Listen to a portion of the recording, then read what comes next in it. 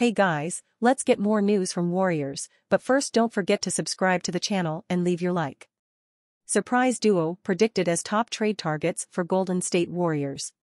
The Golden State Warriors have been no stranger to moving parts in recent times, with the franchise having made two significant trades over the last 7 months. Both those deals, involving the departures of James Wiseman and Jordan Poole, were predicated on increasing the Warriors' title hopes in the short term. With another championship the sole mindset heading into next season, another move could well be on the horizon.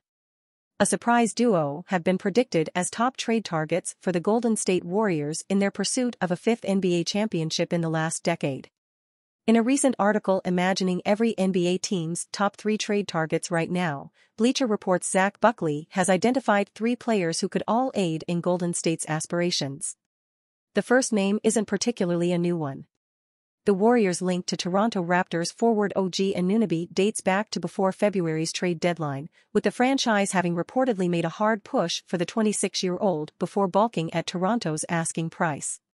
The other 2 are a little more left field, albeit do make an element of sense. Buckley has suggested Golden State may have interest in Miami Heat swingman Caleb Martin and/or former Warrior Alec Burks. Martin is a mid-tier option who previously flashed as an energizer but just played his best basketball on the game's biggest stage. Burks, who spent part of the 2019-20 season with the Warriors, brings the kind of shooting, defense and quick decision-making this system requires, Buckley wrote. Martin played an integral part in the Heat's remarkable run to last season's NBA Finals, averaging 12.7 points, 5.4 rebounds and 1.6 assists in over 30 minutes per game during the playoffs. As an important role player in a contending team, you'd be hard-pressed to envisage Miami sending the 27-year-old to a potential championship rival, albeit in the opposing conference.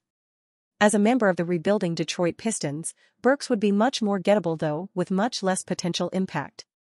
And you fan, what do you think of the OG Anunoby situation? Leave your opinion in the comments.